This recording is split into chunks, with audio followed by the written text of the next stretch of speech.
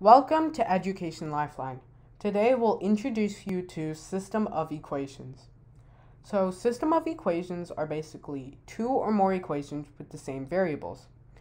For example, we could have two equations like 2x plus 5y equals 9 and 7y plus 4 equals 3x. Notice how we have the same two variables, x and y, in both equations. Now, if we were to graph system of equations, it could look something like this.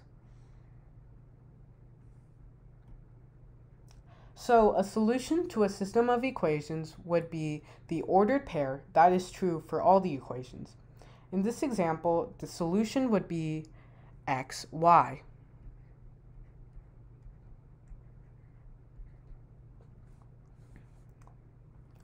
On a graph, the solution would be where the two lines meet. That would be right over here.